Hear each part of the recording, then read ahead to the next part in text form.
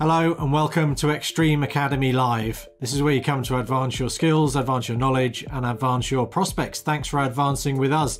This is week 6. We're getting right through this course now. Remember, at the end of the series of live streams, you can take an exam, and if you pass that exam, then you'll get a certification from Extreme Networks. You can put that on your resume. You can use that to advance your career. So week 6 of 8. So we're coming to the end of the series. It won't be long before you'll be getting ready for that exam. Now, there's a number of ways that you can interact with the Extreme team. You can go into chat. You can say hi to us, tell us where you are, just say good morning, good afternoon or good evening. You can meet and ask questions of the Extreme team on Meeting Pulse, and somebody will show up the QR code and the URL on screen. You can go there to ask a question. You could answer somebody else's question. We run some polls there just for a bit of fun. So chat and Meeting Pulse, they're there for interaction and for help during the live streams.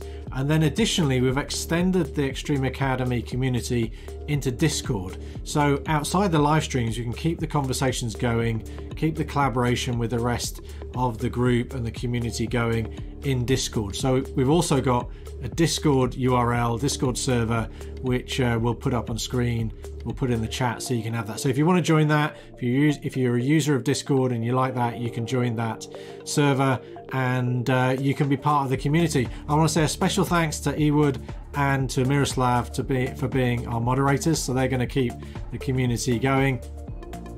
And try it out. We're trying some new things here. So whilst you're using Meeting Pulse, you try Discord. Just let us know what works, what's helping, what's improving. Give us your ideas, give us your feedback. We're always looking to improve and enhance the Extreme Academy community. Now, there's no conversation with me and Isaac this week. We couldn't get our audio channel going in time to do that initial chit chat that we normally do. So we're going to go straight into it. So in week 6, we're talking about wireless surveys, wireless site surveys. So this is so important. This is what differentiates a good wireless engineer from a great wireless engineer. So if you want to be a great wireless network engineer, then you need to understand and get to know the aspects of doing a wireless site survey. So keep the questions coming, keep the feedback coming on Meeting Pulse. Look forward to interacting with you on there. I'm going to get on there now with the rest of the Extreme team. I'm going to leave you in the hands of Isaac. So Isaac, take it away. Let's start week 6.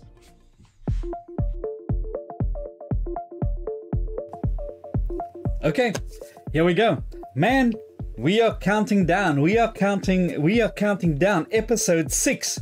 2 more left. So as you know, we briefly spoke about it in the beginning. David Coleman, author of this book, in more ways than one, this great book. He was on last week and he enjoyed interacting. I was quite surprised to see that when he came online and when he was chatting, so many of you pulled back. It's like the chat conversation went dead. Hey, feel free. If David Coleman is on and he's commenting, ask questions.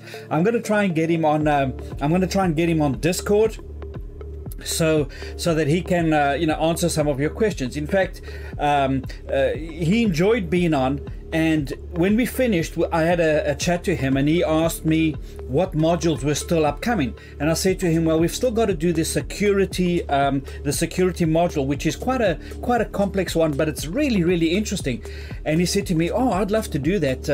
I'd love to do the same thing and help you with that if you want. And I said, she's like, of course, absolutely, no doubt. So because of that, we had to kind of rearrange the order. So today's one was supposed to be security, but instead it's installation and testing. And then next week I'm going to have David on and we're going to talk security, wireless security. David is not somebody just who understands wireless. I mean, he's been there since the beginning, so he's seen the evolution of wireless and the wireless standards, and that's why his knowledge is so important, because he's seen all of this stuff. He's seen as the stuff has grown. So please If you have any interest in security, in wireless networks, remember the title of this is Building Secure, Robust and Secure and Robust Wireless Networks. This is the secure part that you have to attend. You have to tell your friends, tell everybody, tell your mothers, tell your sisters, tell everybody. They have to be on next week, because I think the content that David is going to share, the content that Academy is going to offer next week, is going to be absolutely stunning. Fantastic thing. So that's a plug for Academy for next week. But this week, we're going to do a really important topic. On lesson, I think it was lesson 4, we handled the admin side of this, okay? How you would put a proposal together to get a company to say, yes, please go ahead, we want you to build a solution for us, etc. And we kind of dealt with all of that. And you know, people said, oh, it's not very technical, but it's really important. Now, listen, so far, I gave you homework in episode 4. So far, only 2 people, very bad, 2 people have come back and sent me the homework for me to review. So thank you to those 2 fellas who sent in the homework. If you haven't done it yet, watch episode 4. Go look towards the end. There's some homework that I give you. Give it a go. Give it a shot. Try it. Okay. Try it. It's really important that you do. But we had a lot of admin stuff going on in episode 4. Now, in episode 6, what we're doing over here is we are building on what we did in episode 4. Right. So in episode 4, you went in, you spoke to the interested parties, to the company who wants to possibly contract you or your company to set up a wireless network, and you agreed on specifications, on locations, on coverage. You agreed kind of on all those things. And so you did all of that work. The company said, all right, we're happy. We'd like you to go ahead and do the next phase. And the next phase would be to do an audit.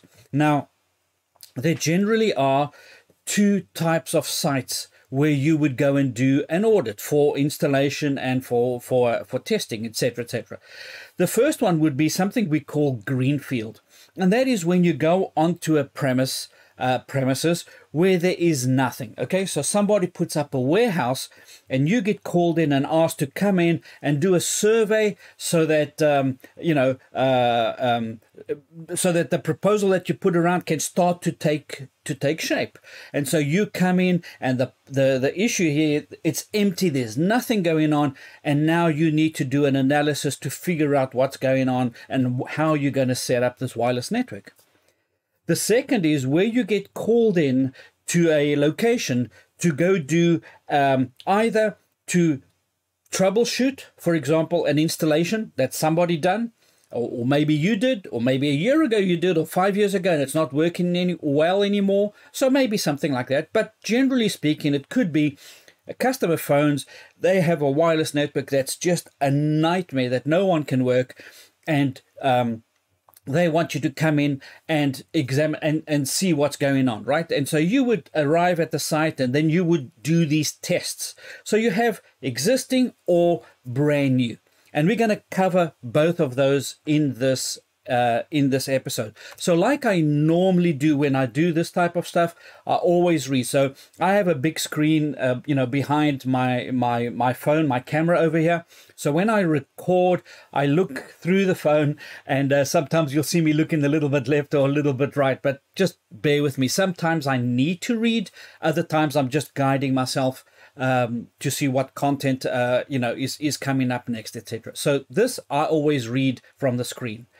After the session today, we should be able to answer these 4 things. When somebody mentions any one of these, we should be able to answer them eloquently, with confidence, knowing what we're talking about. So point 1, why would you want to do a site survey? That's the first thing that we're going to try and answer. Why would you want to do it? Why not just go in and put in access points? Well, think about it like this. Let's say you needed to go into hospital to do an operation to your kidney. Something's wrong with your kidney, you need to do an operation. Imagine if the surgeon didn't do any homework, didn't take x-rays, didn't examine you, didn't do any of that, didn't find out if you had, complications, if you could take, an anesthetic. Imagine you just get to the operating table and the surgeon says, okay, let's cut here. This should be fine. This should take 10 minutes to do and he'll be fine. I've done so many of these before. Do you see the problem? You wouldn't let the surgeon treat you or work with you in that way. And it's the same thing with a wireless network. It's not as life critical for you, might be, but generally, why would you get somebody to install a wireless network? Why would you go and install a wireless network if you haven't done a site survey, right? These are really important questions. They seem really basic, but I can't tell you how many times this happens. It's like, oh no, we've done dozens of warehouses. We know exactly how this rolls out. No.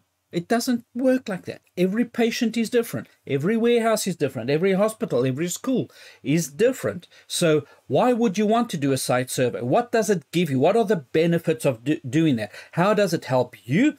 And how does it help the customer? The customer who's asked. Point number 2, common testing tools. Right? So what are the tools that we're going to use? What are the common tools that we use? We're going to cover that as well. Afterwards, you will be able to say what we need. Third point, site survey light overview.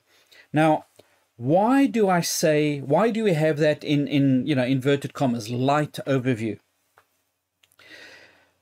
When we originally started Academy, the idea was to help people, right? During the shutdown, a lot of people lost jobs. A lot of people, just industries closed down, travel industry, all of those industries closed down. That wasn't the only reason. Of course it wasn't. Other people just, frustrated in their careers. Like every day is you hate going to work. You love tinkering with computers, but you're stuck in a dead-end job. You want something better. You want something new. You want something different. That was another, type of person that we thought would make a difference and to whom Academy could be beneficial, right? And then the third was the group of people who are thinking of going into IT and thinking, where should I go into? And networking, we were saying, well, networking is a great area because there's always a shortage of good network engineers. So when you go into wireless, if I've been able to inspire you with this course on wireless and you think, yeah, I like networking, but actually I really dig wireless. Wireless is everywhere. It's ubiquitous. Everybody's got, I really want to specialize in this. Well, being somebody who does excellent site surveys is a profession in itself, is a career in itself. You can't just go and do a site survey, and I'll cover that more. The more you know about radio, the propagation, the properties of radio, the attenuation of different material types, the more you know about radio and APs and how all of this works, the better site survey professional that will make you. Because you will have deeper knowledge and you will understand on a higher level. So you can, if you're interested in wireless, then this course or the title site surveyor, wireless site surveyor, can be something that you can dedicate your career to and become excellent at doing that and become a master at that, right? You can. So I say light because I can't do what 3 or 4 years of experience can give you in 20 minutes, 15 minutes.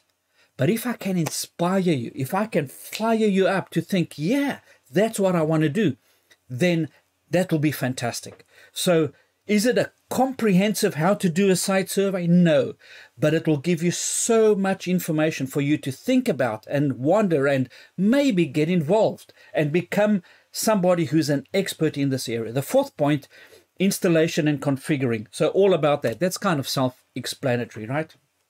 So what is a site survey? Now, some people are land surveyors, land surveyors. So you want to put up a new warehouse, whatever, you bring in a site surveyor, a land surveyor, and he goes in and he says, okay, so these are your boundaries here. It goes for 100 meters there, then it goes this way. Your land is like this. This is how it is. You're going to have to put in, you understand, it's a career. You can make a career being a land surveyor, surveying the land. Well, somebody who does site surveys for the implementation of wireless networks, it's the same thing.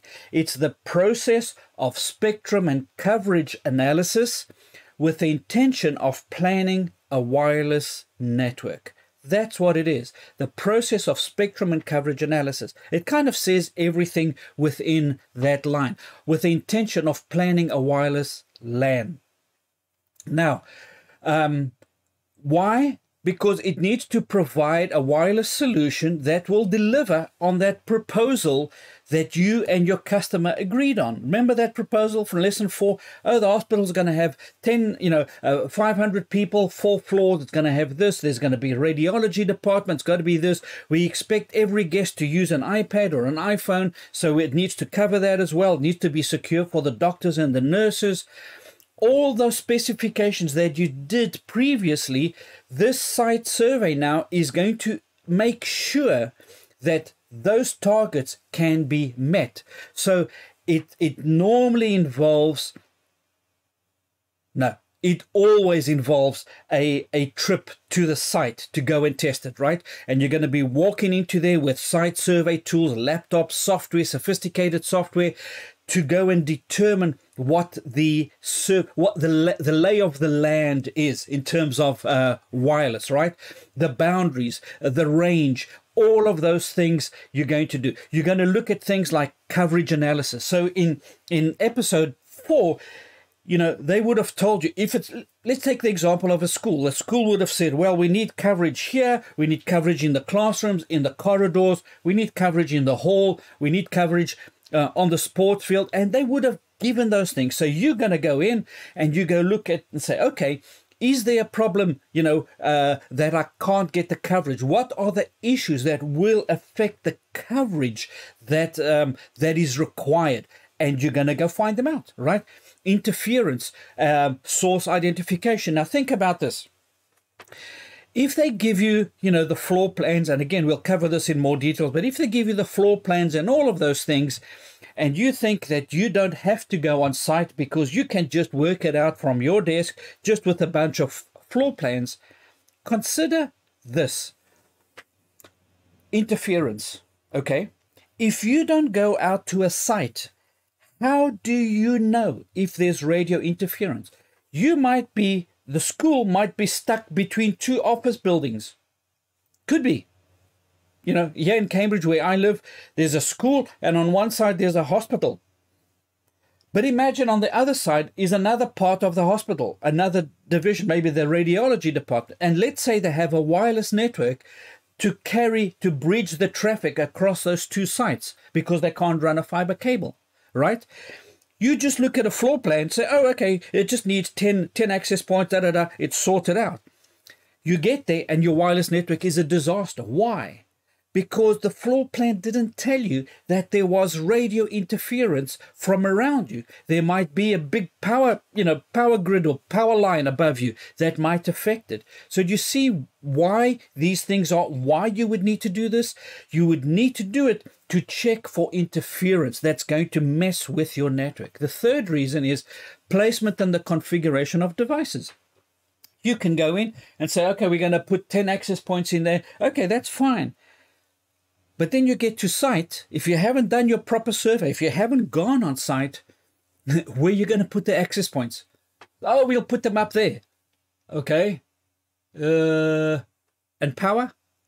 It's 20 meters up. How are you going to get there? A ladder. Good luck. Right? Important. So these are the reasons why you need to do site survey. Furthermore, site signal propagation is really hard to predict. You cannot say, remember we spoke about I think it was in episode 1 or 2 where I drove out to the lake and I threw that log in the lake, and you saw, the waves of energy as they spread out, right? We saw that, we understood how all of that works. But in reality, radio waves you cannot see. So you can't put an access point down and say, oh, okay, this is how the radio waves will travel. They'll go in this direction and there, and everything will be okay. It's very difficult to do that, just, based on experience, because you don't know the outside factors. So the signal propagation is hard to predict. Now, of course, if you have an access point and you have that coverage, the map, the range of the access point, the antenna, then that, of course, is already going to help you. But you need to have that, and you have to have the experience of that. Interference is also impossible to predict, right? You just don't know. You go into a warehouse, they might have machines in that warehouse, and you go in. If the machines are off, great, you do your test, everything works. The minute somebody switches on the machine, your wireless network goes crazy. So it's difficult to predict, almost impossible to predict interference. So go on site, because you need to do this type of stuff. Sometimes walls, you think a wall is a wall, right? In America, they build a lot of these partitions, hollow walls, with wood, and a lot of houses are built like that. In the UK, nowadays they are, but there are many places where the walls are, really bulldog British thick, proper thick walls, and you put an access point on one side, and on the other side you get nothing. You can't just look at a floor plan and say, well, there's a wall there, there's a wall here, here's the attenuation, I know how much it's going to be. You can't. You just don't know. Elevator shafts. Elevator shafts are going to suck up wireless signal. It's really important to figure out how are we going to set up wireless access points to cover around those elevator shafts. Everything has its different degrees of attenuation. Another area is glass. Have you thought about glass? You think glass is glass is glass. Oh, the windows, it's just glass. But you get glass. You get double glazed glass or double glazed windows. You get windows that have got thin foils on them, to keep out the UV rays or to keep out the heat if there's direct sunlight. And all of those things affect attenuation. This radio signal coming in, the radio signal going out. So you get the idea, right? I don't have to cover much more on that. It really is important to do a site survey wherever possible. In fact, please do a site survey wherever it is possible. It's that time. Let's go. Take that 60 seconds. Come on, get up off your chair, stretch. You can stay in front of the chair, look at the screen, because there's always doing crazy things on you. Stretch, get up off your chair, do your thing, and 60 seconds. Come on, and then we'll come back in again. Come on, get off the chair. Yes, you too. Come on.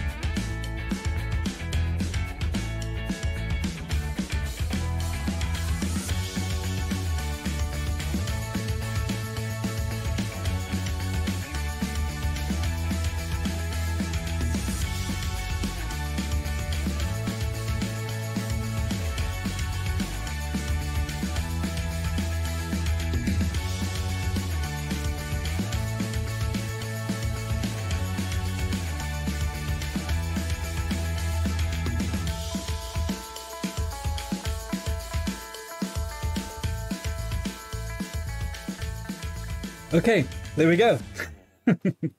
Hope you're stretched, ready to go. Next one. Right. Okay. So we were saying it's very important to do this wherever possible. Now, what do I mean by wherever possible?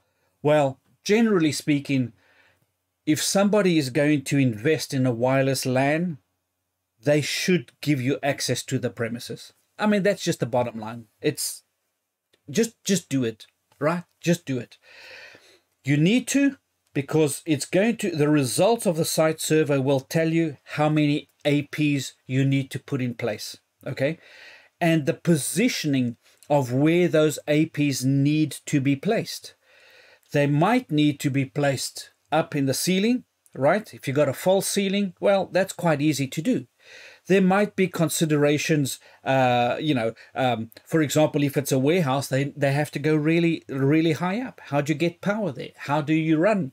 How do you actually get the AP up there? Do you need a forklift? All of those type of logistical things. But site surveys will help you to determine how many APs. If you put down an AP, you do your site survey, and you look at the coverage, like, wow, this is really impressive. I've covered a whole lot of range with less APs than necessary than what I originally thought. Fantastic, great. Maybe you can use them in other areas, or as spares, for example. We spoke about that as well.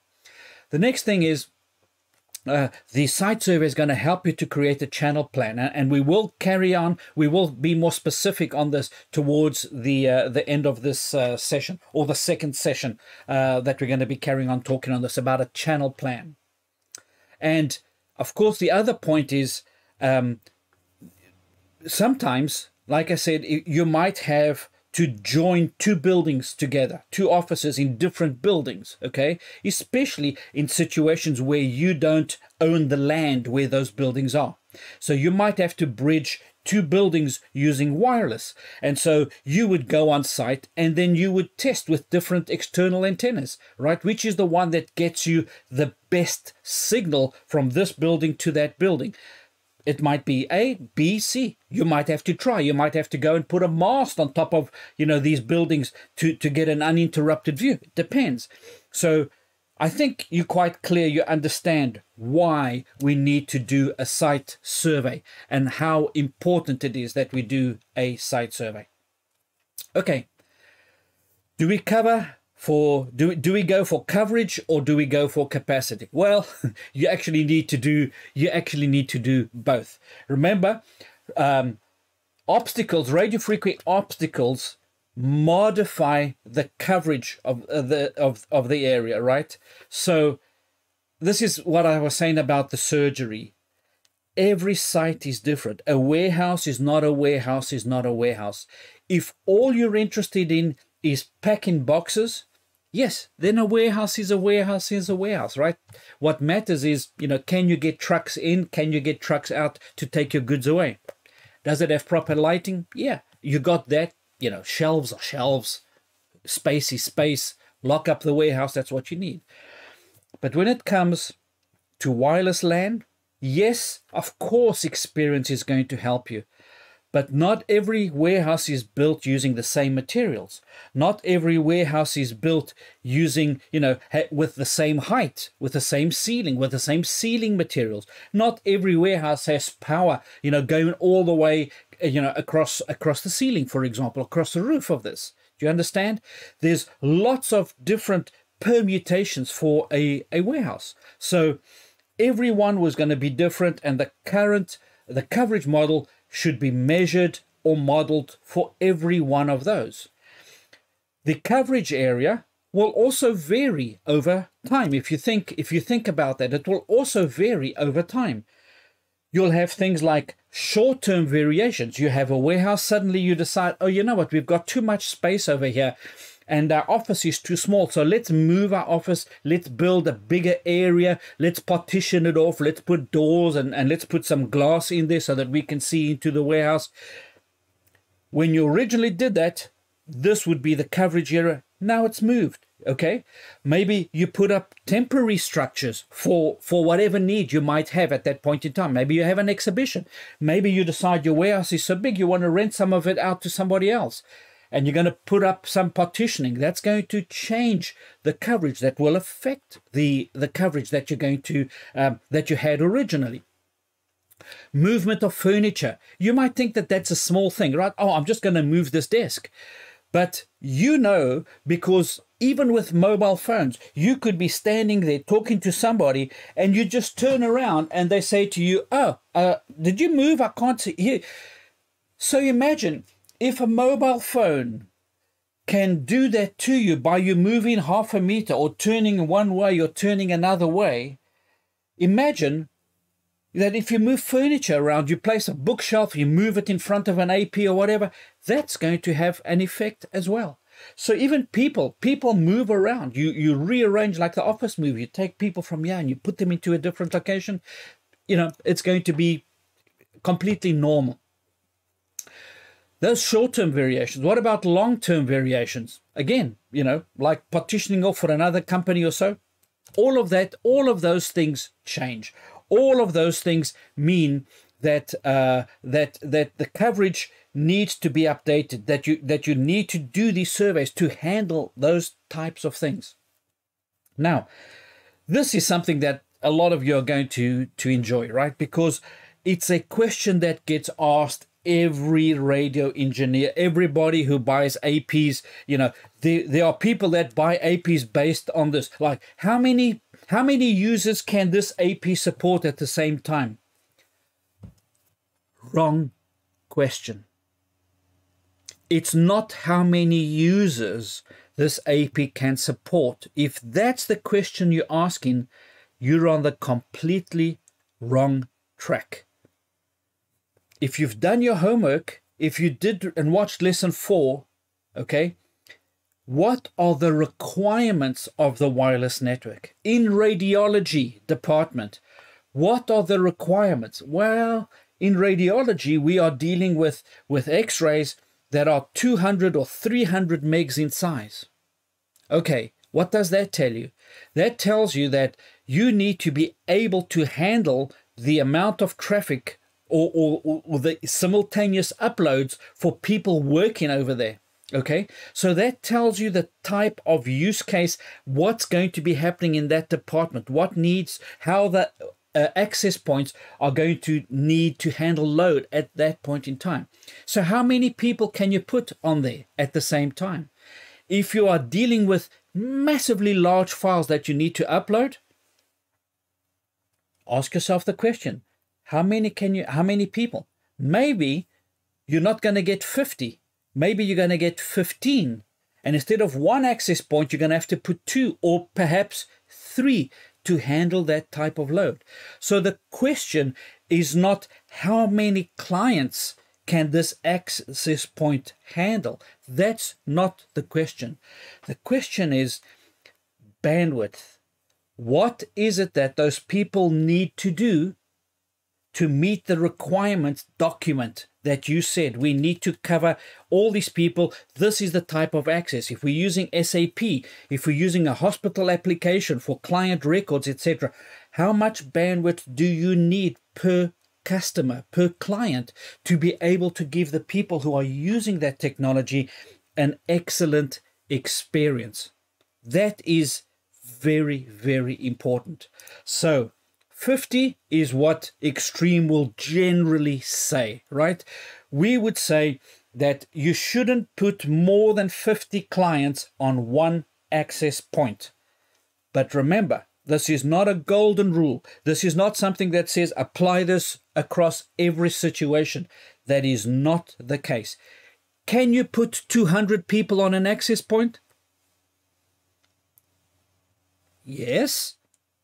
If you want them to crawl and complain a lot, yes, because they can get access, but it's going to be very, very, very slow.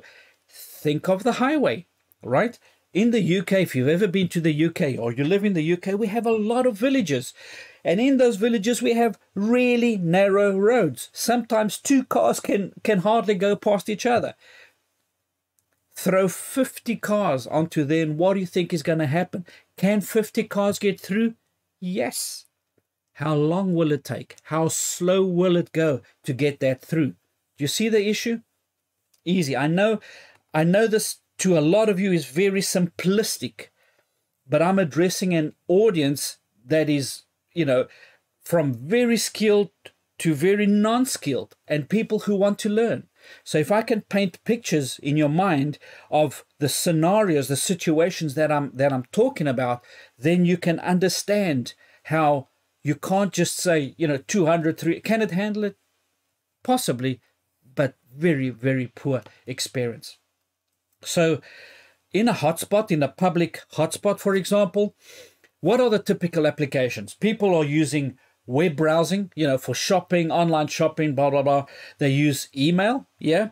And generally speaking, in public places, you would find a lot of people, because of corporate policy, they would be required to use a VPN connection. So VPN, when you establish it, there's a lot of extra traffic that needs to that go past, a lot of overhead that needs to happen to establish that tunnel. So in a hotspot, that's generally what you would see. Perhaps nowadays, people would go to Starbucks or whatever, put on a pair of headphones and sit there and have, video chats with people, in the corner, whatever. It can become quite normal to do things like that. So that could happen in a hotspot. In an enterprise wireless network, well, definitely you're going to have browsing. You're going to have email. You're going to have client server applications, right? Think about SAP, SAP accounting, client server. You upload, gives you back reports. You upload, you do data, you check, you run reports. So there's always this very busy client server usage of the network. Databases, also client server based. Databases connect to databases to go and check information or update information, whatever it might be. So it's different. It's different to what you'd find in a hotspot. And of course, I'm not saying that people in a public hotspot don't go and check databases, don't go. Of course they do. But in a enterprise environment, it's much more concentrated, much higher percentage of people doing those types of things.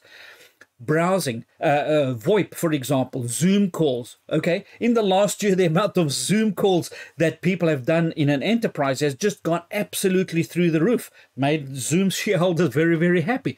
But you can see the difference between the usage of a wireless network and why, coming back to this, why we say, well, 50 is a base average, right, for the amount of bandwidth that you can give every user, based on the document, based on what are the targets that you want to meet. Very, very important.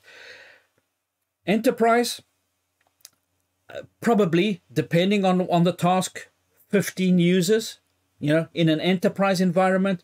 In a public hotspot environment, maybe 50. So you can imagine already, when you're talking about MLB, when Extreme, which is so strong in the MLB and the NFL, those big stadiums, tons and tons and tons of concrete and steel, you can start to get an idea how many access points one needs to put up to be able to handle a crowd of 40, 50, 60,000 people. It becomes incredibly interesting to talk about that and understand something like that. Remember that bandwidth is not bandwidth, right? Bandwidth that you have on an Ethernet cable is different than what you're going to have on wireless because of the overhead. Remember in the last lesson where I was chatting to David Coleman about 802.11ax, and all wireless has a whole range of data which is just management, not actual physical data that needs to travel, carrying the information, the gold, right? Management frames that are sent. And so what happens, even if you have a 54 megabit per second segment, network segment, well, guess what? Actual throughput is probably going to be half of that, maybe even less than half of that. So plan, think about these things. That number is very, very reasonable, 50 people per access point. Other thing you need to just consider as well, best practices, is try and understand the mixture of clients that will access airtime, that need airtime. When I say airtime, you understand that the total available bandwidth in that wireless network, okay? In any enterprise, there's going to be a whole mishmash of devices that are going to be connected. You're going to have laptops, you're going to have possibly desktops, you're going to have wireless, maybe security cameras, you're going to have IoT devices, you're going to have scanners, old-fashioned scanners, new scanners, you're going to have all sorts of devices, mobile phones. Everybody comes to the office with a mobile phone, with a tablet. You have a whole range of devices that are going to be, coming in to ask for airtime, coming in to ask for time on the air, right, on that wireless space. And you need to understand this. And it's important to understand this because airtime is really important. And think about something like, if you have very old scanners, let me talk to the accountants, the people who sign checks. Those scanners that you bought 25 years ago when you started at the company, right? And the IT team has been begging you to upgrade, and your statement is, well, it's working, why change it? Let me tell you, it's a pity to invest in a wireless network and keep old technology around. Think about, the best way that I can explain this is, think about this. Imagine you have a highway, let's say with 2 lanes, one in each direction. And this you've probably experienced, right? And imagine there's somebody who's driving a vehicle, but they're driving it at 15 miles an hour. And in the opposite direction, there's a lot of traffic. So it makes it really impossible to overtake. That's frustrating, isn't it? You know why? Because one slow car is holding up all the people behind it. And sometimes these devices, these older devices, they slow down the network because of the technology. They cannot take advantage of the latest enhancements to this technology. So they slow not only themselves down, they slow everybody else down. Sign that check, Mr. Accountant. Go sign that check, okay? Very important. So make sure that you have the highest amount of airtime by updating devices, making sure that they're on the later AC, AX specifications. That will really help a lot. Ensuring high signal to noise ratios for each device, right? Minimizing noise floor if you can. Minimizing the number of SSIDs. This is very important. I used to think that for a network, you should 7 or 8 different SSIDs when I didn't understand channel CCIs and things like that. Co-channel interference. I'll just make lots of SSIDs. Wow, big mistake. So for airtime, to get maximum use of your airtime, reduce the amount of SSIDs that you have. Make it really simple. You could have one for guests and one for people, right? Employees in your company. By doing that, you maximize the amount of airtime that you have available for data to be transmitted. And of course, that last one is those scanners. Right. Greenfield, a new installation. How would you go about this? Well, you place an access point down and you measure the actual coverage. So if in your original proposal that you did, you said, I suggest that indoors for the hospital or indoors for the warehouse, that we use for this area, that we use this type of AP. Great. Then take that AP, put it in there and go and check, the range and the coverage of this particular AP. With the tools, and I will cover the tools, in a later slide. We will go through these. I will show you those tools and I will show you how you can see what the coverage is. So place an AP and measure the actual coverage, right? Move the AP. Step number 2, move the AP. Move it around. Move it another 10 meters and go and check the coverage. And then do it again and again and again and again, and you get the point. Okay, if it's a warehouse, that's quite easy to do. If it's an office, go into every office. Go and do that in every office. In a hospital, it's more difficult to do. A one man is probably not going to be able to do that. Certainly not within a small space of time. Now, there are many tools, and we're going to look at 2 of the tools, Air Magnet and Ekahau. We'll just look at them and see, because these tools are really specific. Now, the whole site survey is going to start with the floor map, right? you're going to be able to get a floor map. Now, most of the times, the company that wants you to come in and install this network is going to be providing you with a floor map. And hopefully, it's got all the measurements and you have all of those things. And when you use these tools like Ekahau or Air Magnet or even Extreme Cloud IQ, you'll have to do it to scale. So you import a floor map and then you say, okay, so this is 20 meters over here. The architect said this is 20 meters. So in my app, I'm going to measure this, and then you give it a scale, and then it scales, and then the software has the intelligence to know, okay, so this now is scaled. This is what we're talking about. This is the outside walls, etc. So everything kind of starts with a floor plan, right? And then you're going to be walking around possibly with a laptop. So you plug in possibly a USB access point, into your laptop, and then you turn on your software, and you're actually going to take your laptop and you're going to walk around this. You're going to walk around this building just to go look at the range. You put your access point, and then you walk around and you go and measure the range. Now, previously you would have to do all of this manually, okay? And nowadays with the software, it really helps you. But if you're indoors, you're probably going to have to mark every time, you put an access point, you have to mark where it is on the software, and then walk 10 meters and mark the strength. And again, a lot of these softwares, they automate a lot of that. If you're doing an if you're doing a site survey outdoors, well, then GPS is going to be your friend, right? You've got a GPS, and it will know as you measure these points, well, the GPS is going to tell you straight away, okay, this is the location, that's the location. And so you have a really good idea of the coverage that we're talking about over here.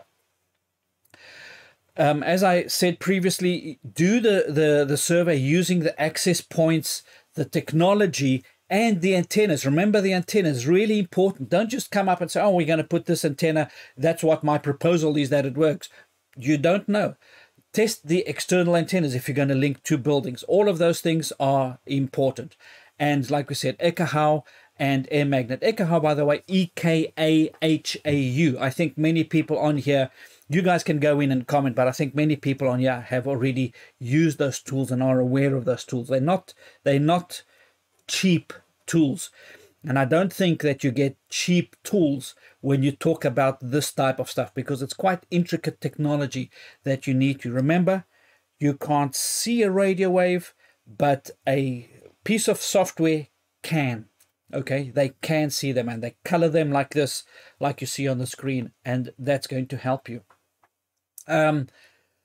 So as I mentioned, the modeling, right? If you can do some modeling in Extreme Networks, we've got this application called Extreme Cloud IQ, which is a cloud-based network management system. And within Cloud IQ, you have the option to import a map, right? A layout of a floor plan. So you can import it in. You can do 3 dimensions. So if you have a building with 3 or 4 floors, you can do each one of them separate, because there's obviously going to be some bleeding between them, etc., etc. So you bring in your floor plan into the application. Of course, you're going to go and scale it, like I said. And then the other thing that you're going to do, the next step that you're going to do, is you're going to list all the potential attenuation sucking things in there. So if you have your floor plan and you have doors or you have little offices, then you draw the offices, and in there you put, those walls, you draw them in, and then you go and select from a drop down. You say, okay, that's partitioning, that's a solid brick wall, that's a glass partition, or whatever. You then go and you look at your lift shaft. Okay, this is a lift shaft. You go from the drop down. Okay, you draw it, and then you say, okay, this is a lift shaft, or this is a concrete wall. Then you go to your windows, and you put in all the attenuation, and these values are known. You can get this information on the web. So you go and put in all the structures within that warehouse, within that hospital. It's a lot of work, but you go and put in all of this information so that when the software gives you back your patterns, it can make an attempt at saying, okay, the radio signal is going to hit that wall, but here it's going to drop by X amount of dBs, right? Because of the attenuation of that material. And you can do this in Extreme Cloud IQ. 3D modeling, of course, top floor, bottom floor, all of those. Easier if it's just a single floor, but no different if it's multiple floors. You just select the floor that you want and you say, okay, let's work on the coverage of that particular floor. The signal strength, of course, is measured in dBm. The other thing you might need to do, and this is based on what I said earlier, is you'd never know the interference that's going to be happening over here. And that's why you need to have an on-site survey so that you can measure if there's outside interference. For example, for a, your next door neighbors are talking to each other across a microwave link or something to that effect. So I think we'll put a stop over here, and what we'll do is we will come back after the 10-minute break that we will take on this. See you after the break.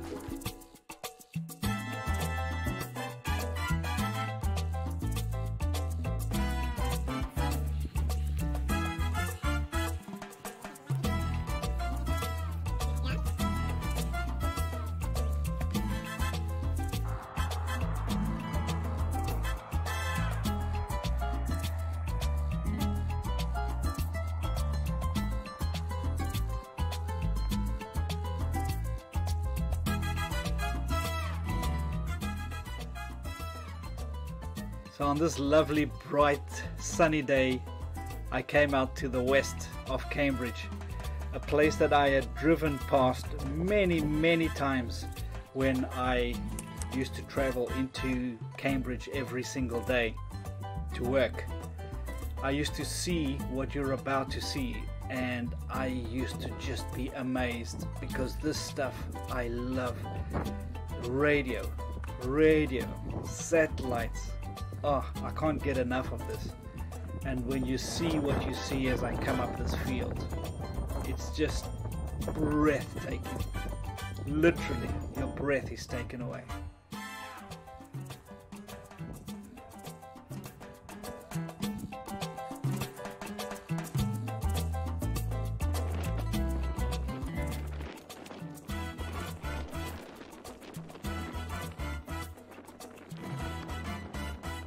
Yeah, that's my little one, Christopher. Came on this excursion with me, and it's just amazing. He loves space, he loves Star Wars, he loves everything like that. And when he sees a satellite dish, I think he's as excited as his dad. Look at that. You can walk virtually, you know, up to maybe 10 meters away from this dish. If I tried to get over that fence, I'm sure that I could get there.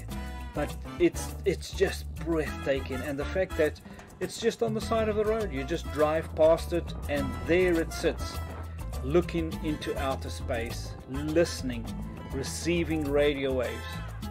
Oh man, I love this stuff.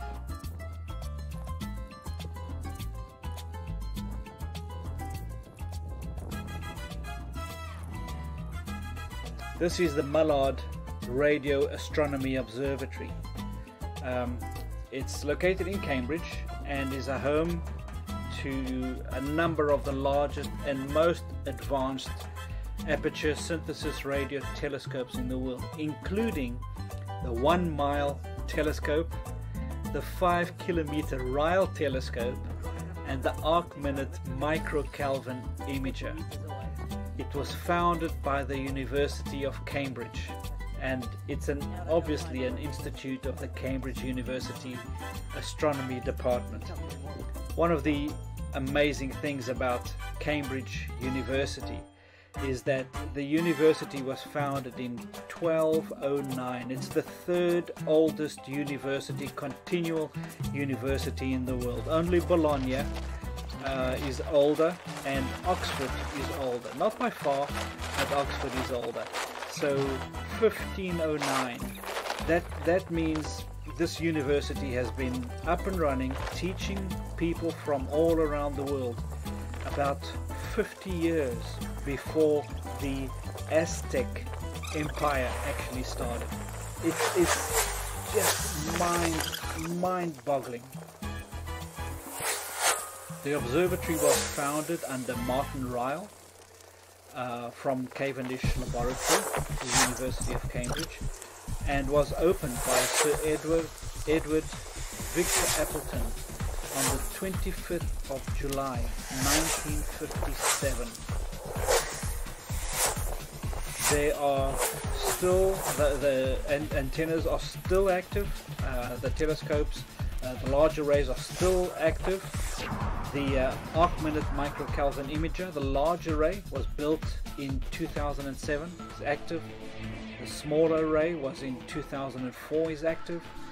The very small array was built in 1998 and then moved to Tenerife a year later in 1999.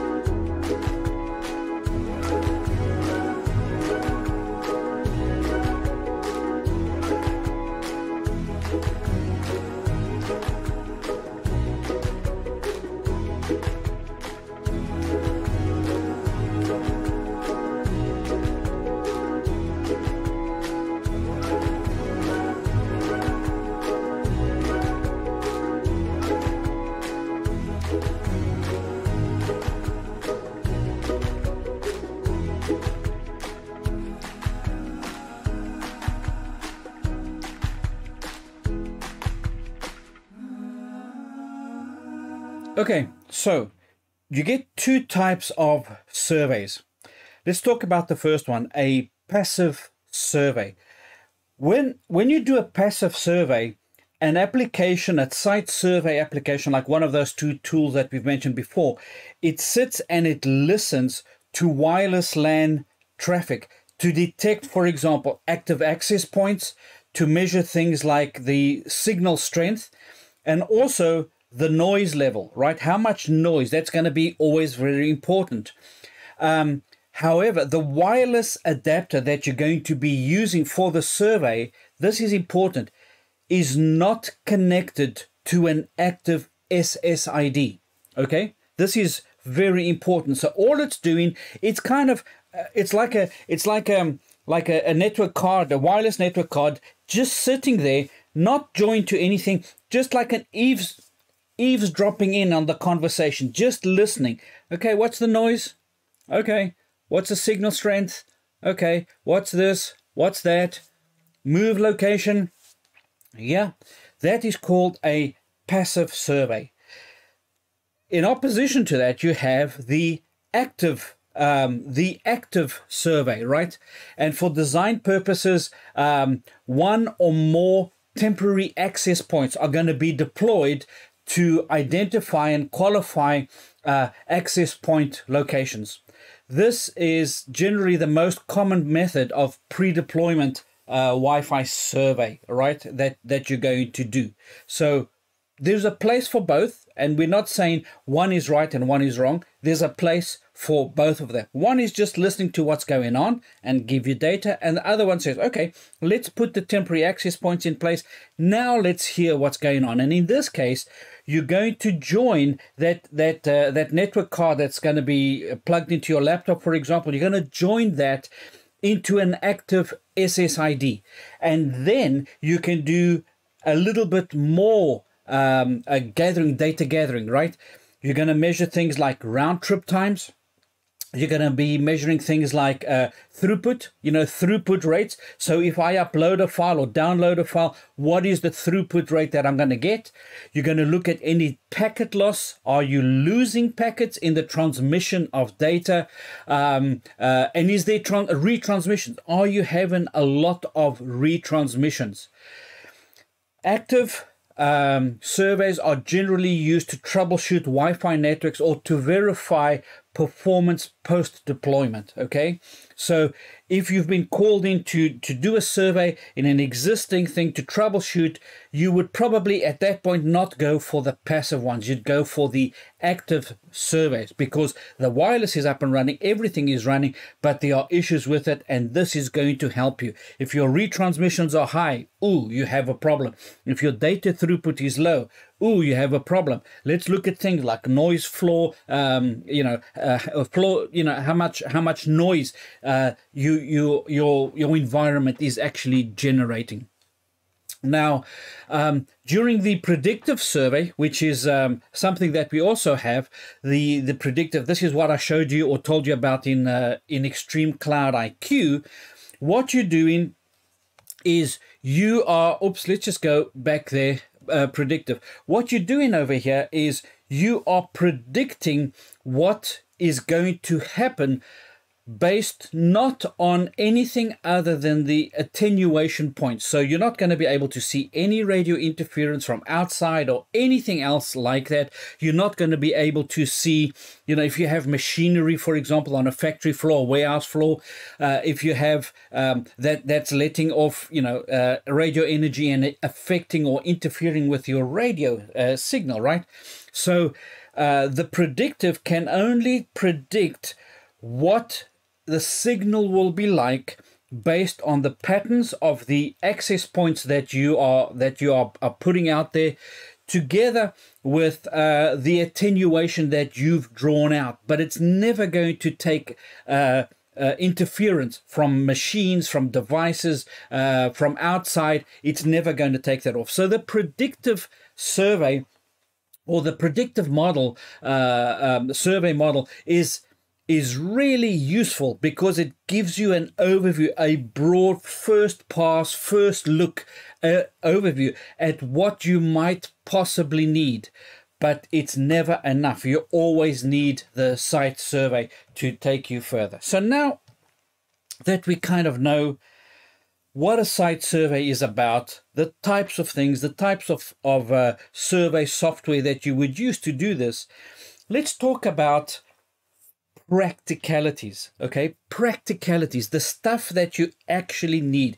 You're going to do a site survey. What is it that you're going to have to take to site? Well, as mentioned, because we can't see radio waves, we need software to help us to do this. And so you're going to need software and obviously a Wi-Fi adapter, like a USB Wi-Fi adapter, right? You're going to need those things at the very least.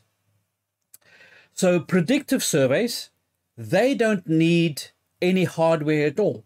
So if you're going to be using like Extreme Cloud IQ to do your first pass of the floor plan, you don't need any hardware there, right? Because it's not basing that on anything that you've actually done or site. It's just saying, okay, for this space, this is what I predict that we will need. So you don't need any hardware at all. You could use machines like a operating system like Mac, Windows, and of course mobile devices like iPads and other tablets. Most of these manufacturers have software to run on all of these different platforms, whatever the platform is of your choice. But for an indoor survey, on the left over there, you see what we're going to need. We're going to need a spectrum analyzer, but you need a spectrum analyzer. Number two, you need blueprints, right? Floor plan of what this floor plan looks like, right? Because you're going to need to take this floor plan either on your iPad or whatever, and you're going to have to walk that location. You're going to have to walk upstairs, downstairs. You're going to have to maybe go down, in the basement. So you're going to need that information to help you to get around the place. You're going to need some software like the Air Magnet or the Ekahau, and those are not the only tools. Those are probably only the two most widely known tools. So you're going to need that installed on your machine as well, the machine that you're going to do your surveys. You need 802.11 client cards, right? When we say cards, it's like a USB, dongle that you're going to plug in. So you need to have that as well. You're going to need access points, preferably the access points that you've proposed that the customer use and install at the location. That would be the first choice, would be those access points. And of course, you're going to need power, right? You're going to need the battery pack for that. So if they are powered by PoE, then you're going to have to find a way. You're going to possibly have to take a PoE switch or something like that with a network cable just to run to power that access point up. If there is already existing power and the switch, and the access point has the ability to plug in power. Not all access points have PoE access points only have PoE. There are some that are powered by PoE, and they might also have power, actual physical power that you can plug. This you would have done in the homework. You would have figured those things out. So you would need that battery pack possibly as well to power up that access point, and a wireless LAN controller that you might need depending on the solution that you are selling your customer. Hopefully an extreme solution. Then other little practicalities, and these might sound like those are really trivial, but I cannot emphasize to you how important something is like a pair of binoculars.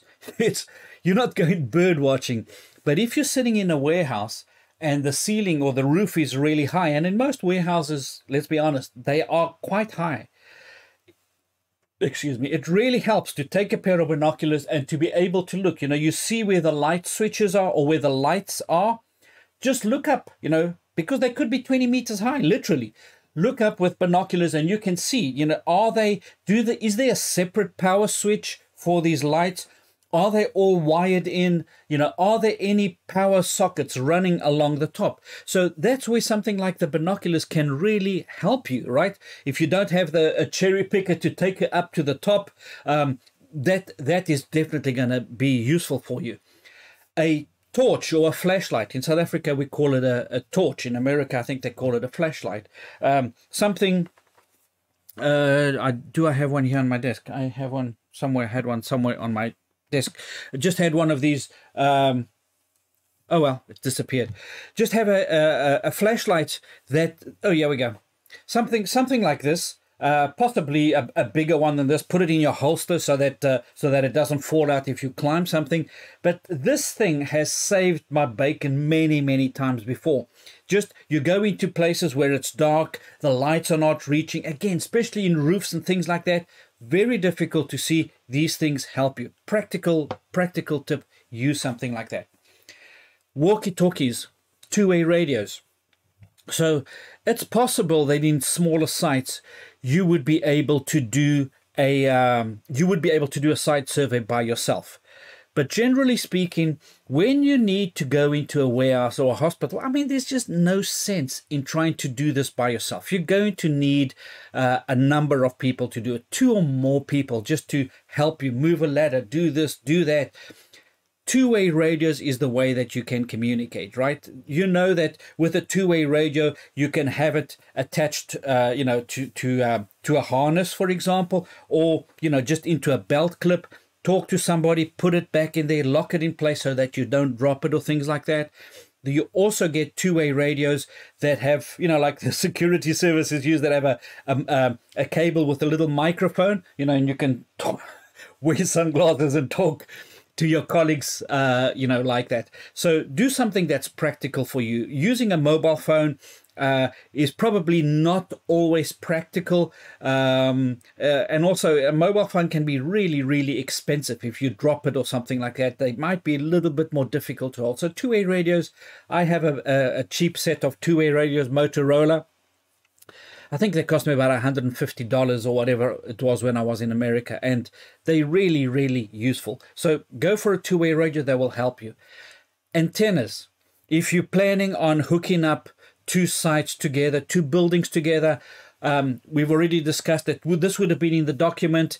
Well, take a number of antennas. Maybe you proposed antenna A or B or C. Take all 3 of them, take them with you, check them out, put them up, test the connectivity between those different antennas to make sure that your site survey produces the best results for what your customer might be. Remember, it's going to be an outdoor antenna.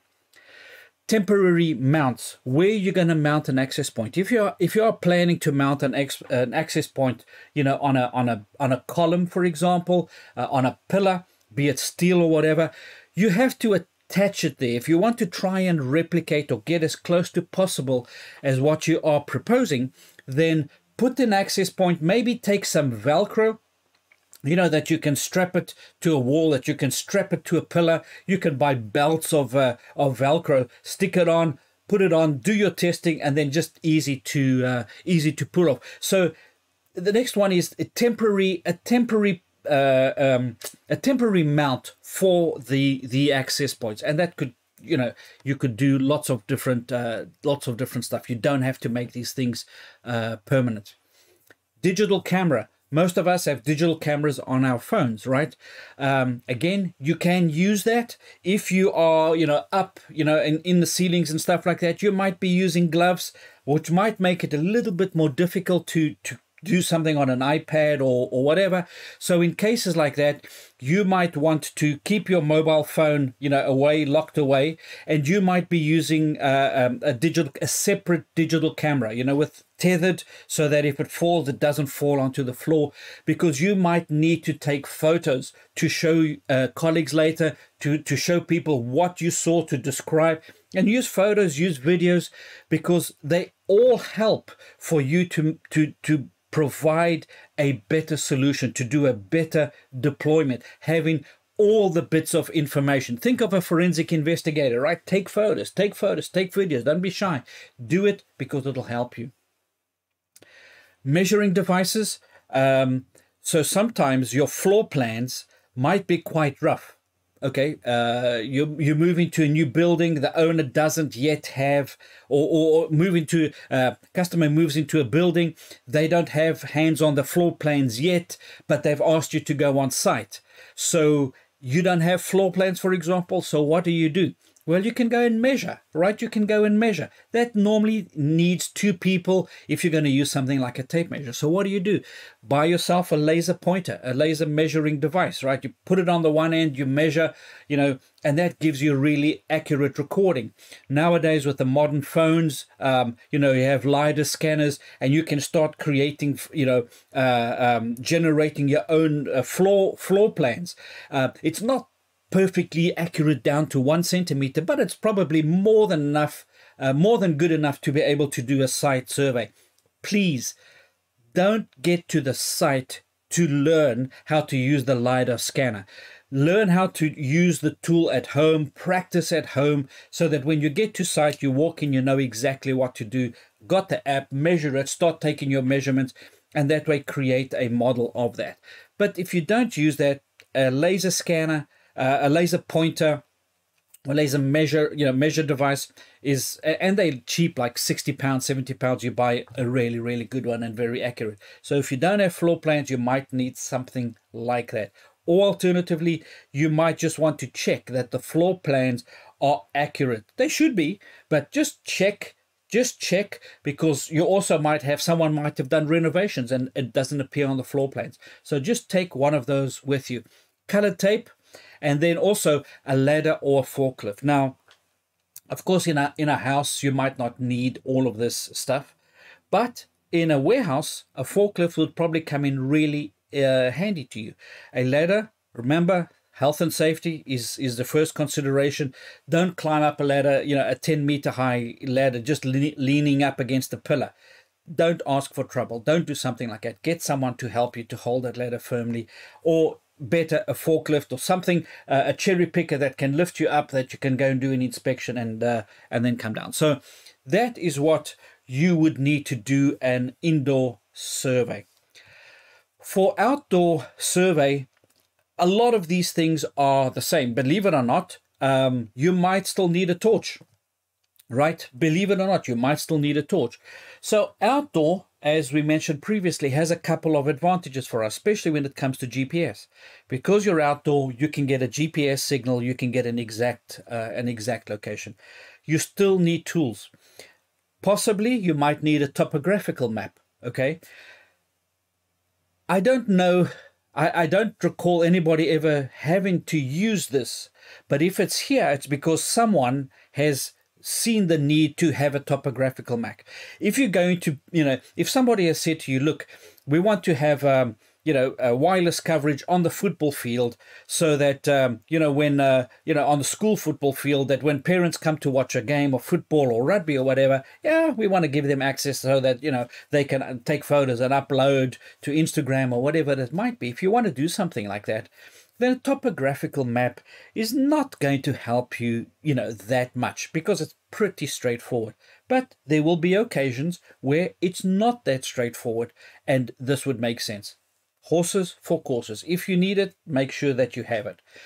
There's one here that's really interesting, but link analysis software, of course, we need that as well. Calculators, again, if you don't have a mobile phone, I haven't seen a calculator sold separately to a mobile phone in years, but I don't know if they still make calculators, but if not, use the one on your mobile phone. This next one is a really interesting maximum tree growth data. So when I first looked at this, like, why on earth would you need that? Well, imagine that they've just planted trees. If you think about, here's a good example. Do you remember the Apple, when they created their new, building, that round building, they made, apple orchards. They planted hundreds and thousands of apple trees, within that, within the internal diameter of that building. Well, if you'd done a site survey before they did all of that, there wouldn't have been any trees. If you did it 3 months after they planted the baby trees, well, there wouldn't be much. The trees haven't grown much. But if you think about, well, those trees are going to grow. They're going to become really big trees. And when you have hundreds and hundreds of that, that's attenuation as well. So you can actually get data that tells you the maximum tree growth rate. It'll tell you, well, this tree is going to grow, you know, so tall, so thick, so wide, so much foliage over the next 18 months or 2 years or 3 years. That, believe it or not, can really help you, because there's going to be attenuation. If you do your calculations and you consider that, then when you put in your access points, your external antennas, you already take cognizance of this. So I will overspec the external antennas today, because I know that in 18 months time or 2 years time, those trees will be 2 meters high or 3 meters high, some bearing fruit already, and they will cause much more attenuation. It's a really interesting thing. I would never have thought about something like that. But there you go. Come to Academy. You can learn lots of different things. Binoculars speaks for itself. A signal generator and watt meter. Variable loss attenuator, an inclinometer, GPS, spectrum analyzer, digital camera, same as previously, and a sunlight reflector or a torch. Now, if it's sunlight, you're not going to need a torch, but there might be locations outside where you might need to do that, right? Where you might need a torch. So these are kind of basics, and you might think, well, you know, this comes from people with experience. Learn from them. Don't pay school fees twice. Extreme Academy doesn't charge you anything. So don't go and pay school fees by making mistakes and having to do jobs again. Do it right first time. Get it bang on the money. I did say previously that we would talk a little bit more about these two. EKAHAU. Ekahau. If you're in the wireless industry, if you're a professional, then you will know the name Ekahau. Really, really a big name in wireless surveys, as is Air Magnet. Now, on those two diagrams that you see on screen, the Air Magnet you'll see is the diagram they have there is a three-dimensional one with various floors. Ekahau has exactly the same thing, but I'm just trying to show you. Now, Air Magnet is done by a company called Fluke Networks. Now, if you've ever done installations of a network or worked with somebody doing installations, chances are that if they're a big company, they will always have Fluke equipment. I've used Fluke equipment. It's really, really nice gear, but it is really, really expensive gear. But if you want the best, that's what you use. So if you want to make sure that all your wireless cables are working, that there's no wiring issues and things like that, Fluke Networks make the physical, the hardware tools for that. And they also make Air Magnet. Ekahau also make a range of tools, but they are really, really big in the industry, a global leader. So both of those are really good. Now, what about AP placement? What are the best practices? People love best practices, right? And people love them because these are practices that are based on human experience. When you design something, you learn. And you learn and you learn and you learn as you go along, and then you create a document that says these are the best practices that I learned from what I've done. Remember, a best practice is no substitute for a site survey. Don't think you can do a best practice and then you don't have to do a site survey. You do, you know, and that's good. It's good for you to get out the office, go and see the, you know, these spots and do this type of stuff. But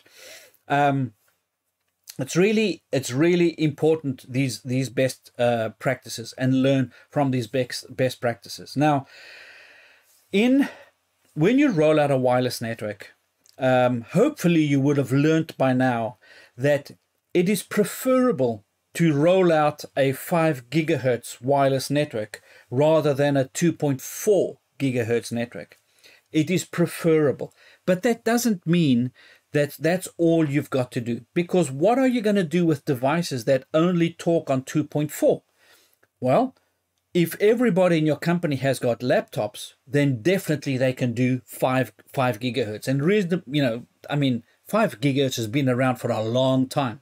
So if all you have is laptops, great, you can go with 5.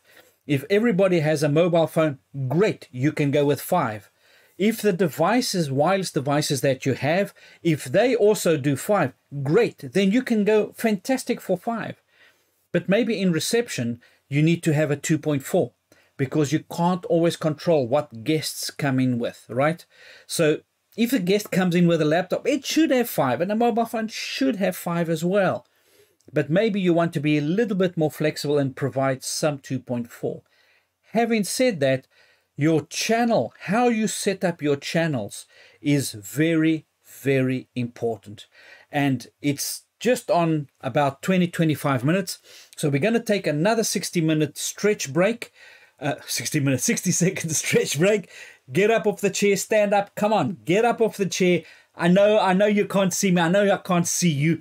But come on, get up out the chair. Just stand up, stretch. Come on, if you got an Apple Watch, go around, walk around for a minute, come back so that you can tick off that you've done your hourly 1 minute. I'll see you on the other side of this.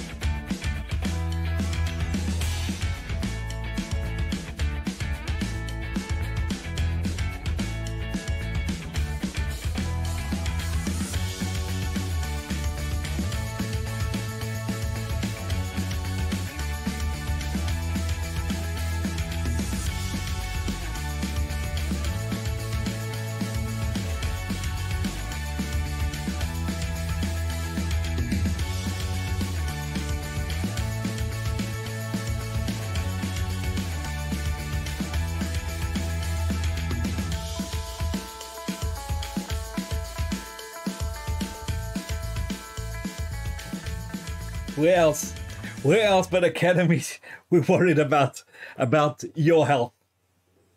Okay, before that little break, this is where we were talking about channels. We were going to start talking about channels. Now, what I'm going to do on this slide is I'm actually going to go to the next one, and then I think I'll come back to this, or maybe just go over this a little one, a couple of points over here. First of all, when you implement an SSID, a wireless LAN, an SSID, what you need to do is you're going to have multiple access points. Okay. Now, it is very good practice to minimize the amount of SSIDs. Very good practice. 1 is better than 2, and 2 is better than 3. So if you can do that, do that. But it's important that what's even more important than that, or just as important in that, is that the way you set up your access points, you shouldn't make the same mistakes that Isaac made when he set up his first access points. I had to set up, I think one of my first major jobs was setting up a hall, quite a big hall, like a reception area out of an auditorium. People came into this auditorium, and then when they left, they went into this massive reception area where there were coffees and cakes and tea and all of that. And there were literally, hundreds of people that could come in there. And so they wanted wireless network access in that location. And I went in and I put up 4 access points, bought 4 access points, put them up. But before I put them up, I logged into each one. I looked at it, said, oh, okay, I see that the power is only set to 11 dBs. Oh, man, let me slide it to maximum, put it to 20 dBs, each one of these access points. Mistake number 1, right? Put everything up. Can you get access? Oh, yeah, it worked great. 1 person inside there. Yeah, great. Oh, no, thank you very much. Great. Oh, my word. The first time they used that auditorium and they came outside, it was I didn't tell you. The other mistake that I made is I put all 4 access points on the same channel. So like, oh, okay, let's see the channels that they have here. They have 1, 2, 3, 4, 5, 6, 7, 10, 11. Oh, let's pick channel 5. Let's put all 4 access points on channel 5. That's what I did, and I thought I was being clever. You can see the problems, right? Oh my word, the first time that they packed out that auditorium, the first time people came out, my phone nearly melted. Isaac, it's not working. What do we do?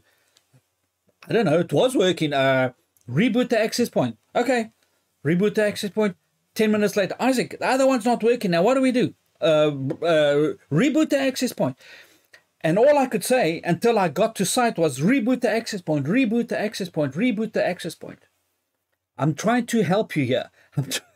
I'm trying to save you a lot of pain and a lot of tears.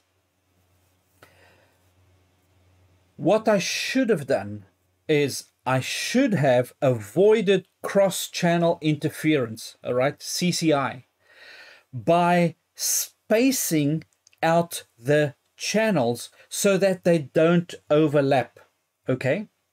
Now, you know that on the 2.4 gigahertz, there are 11 channels, 11 separate channels, okay, of 20 megahertz for each channel.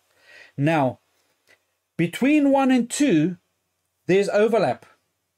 Between 1 and 3, there's overlap. Between 1 and 4, there's overlap. 1 and 5, there is still some overlap between them. But channel 1 and channel 6 have no overlap at all. Channel 1 and channel 6 have no overlap. And channel 6 and channel 11 have no overlap at all. So what was I doing? I was putting all 4 access points onto the same channel, channel 5, and I was just causing massive interference from that. It was a nightmare, okay? It was a nightmare. And eventually we had to switch off access points and all sorts of things to try and get that to work. I didn't get a very good reputation because of that. But let me go to the next slide and then come back to this one. I zoomed this in. I would take a screenshot if I were you. I zoomed this in. Have a look at what I want to show you over here. Let's look at the first section there, which says 2.4 gigahertz channel allocation. For the 2.4 gigahertz, it has 80 megahertz of spectrum, okay, available to it. Now, look at that where it says quantity, right? And then it says 3. So what we're saying there is on the 2.4 gigahertz channel or spectrum or frequency band, there are 3 channels, 3 20 megahertz channels that do not overlap each other. Okay? Channel 1, channel 6, and channel 11. And there it says center frequency. So what is the center frequency of channel 1? You can see it there. It's 2412, channel 6, and channel 11. That's the center frequency.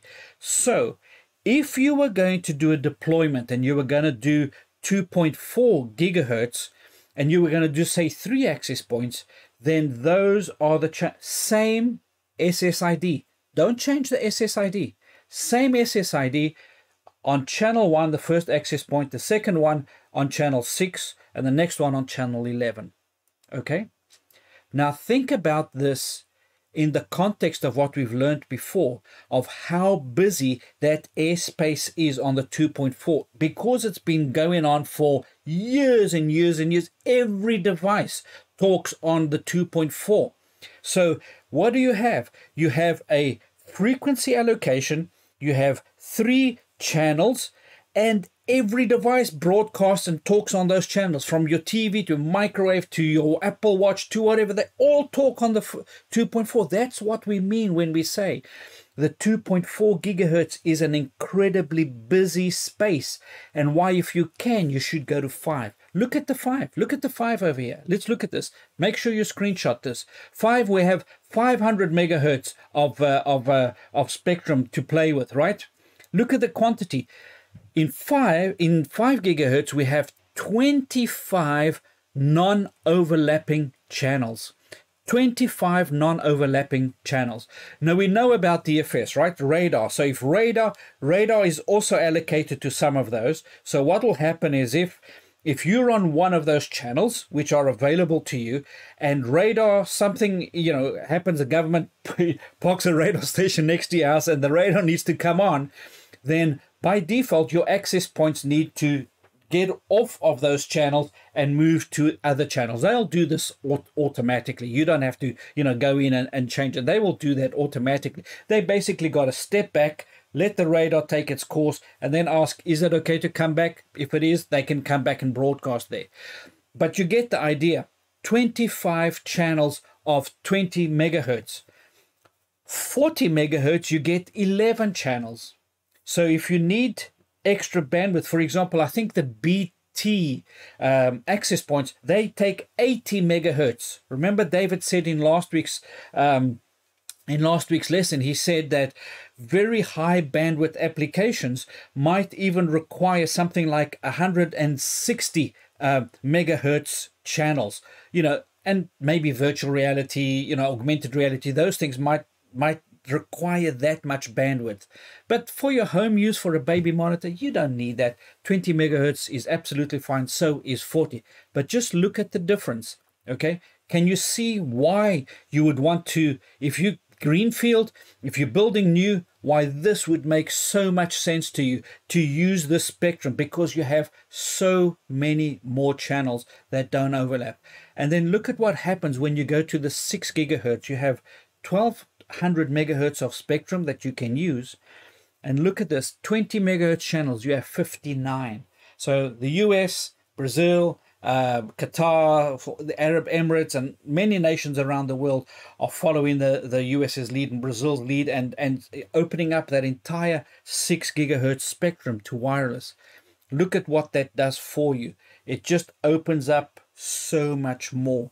So that's why we say, if you can, rather go on the 5 gigahertz, rather use 5 gigahertz spectrum to build your wireless LAN, because the spectrum is nowhere as busy as it is on the 2.4. We do say and recommend as a best practice, don't place access points based on signal strength, on distance. Base them on signal strength. Okay, distance is like, yeah, it doesn't really matter. It's signal strength that you want to base them on, and we would say place them approximately minus 70 dBms apart from each other. I hope that's been useful to you and you've learned something from this over here. Let's look at an actual, a practical implementation. Remember I said in 2.4 you'd go 1, 6, 11. Actually, there's a better way to do it. Look at this semi-directional antenna.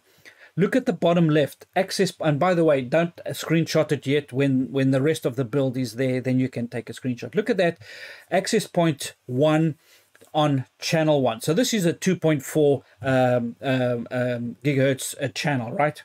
So access point 1 we put on channel 1. Next to it we have not channel 6 but channel 11. So access point 2 goes to channel 11. So you have 1, and then you have all the space at channel 11, and then you have the one next to it is a channel 6. Yes, and next to that one you then have a channel 1 down the bottom. Look at what happens on the other side of that building. You have another 3 access points over there, and that's channel AP5 on channel 6, AP6 on channel 1, and AP7 on channel 11.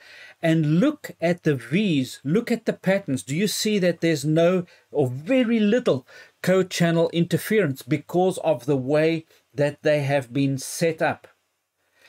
So what's the takeaway from here? The takeaway is that the channel use policy is incredibly important. You have to marry this to your site survey.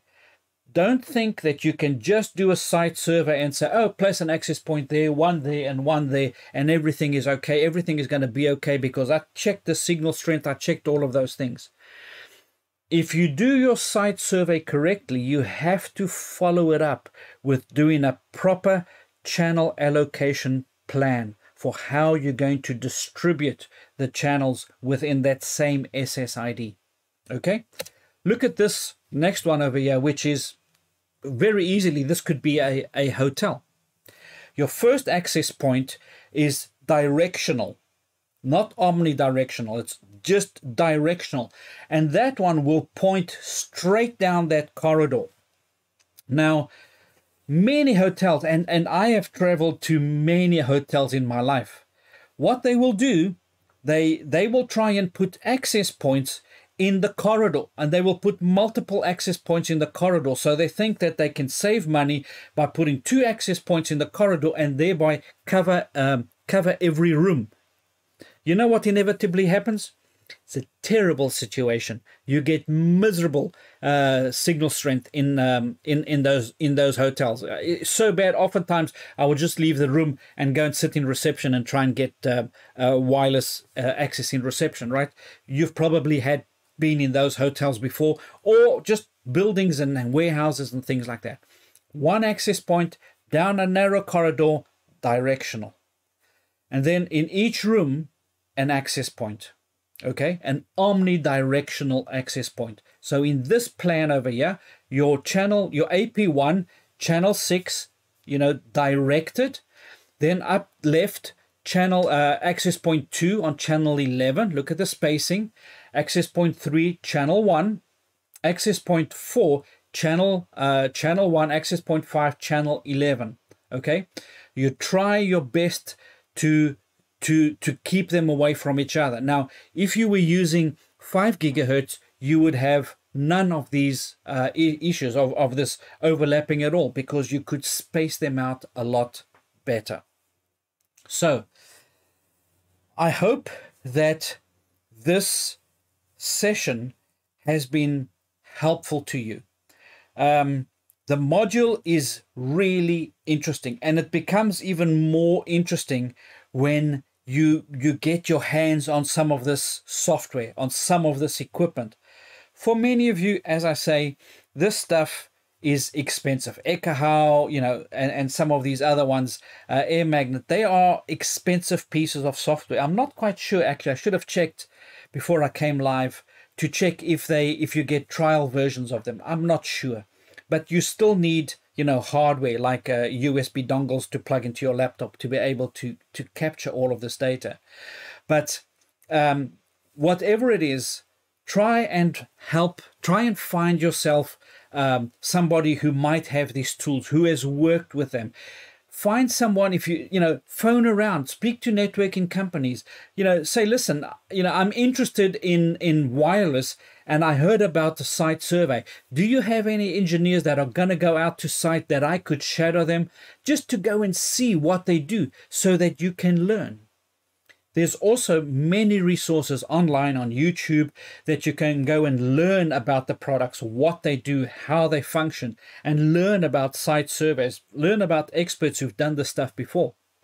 So I encourage you, go out further than just Extreme Academy. Here we teach you, we excite you, we light your fire. But now it's up to you to go out and learn more. And in fact, that's what I'm going to offer you today for your homework, right?